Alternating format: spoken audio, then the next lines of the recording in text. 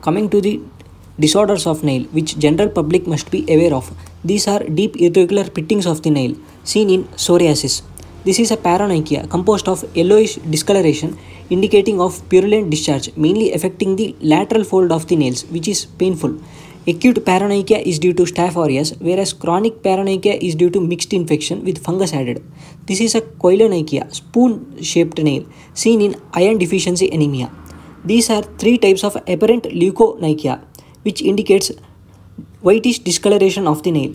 This is a Lindsay nail, where proximal half of the nail is white with distal sparing, seen in chronic renal failure and patient undergoing dialysis.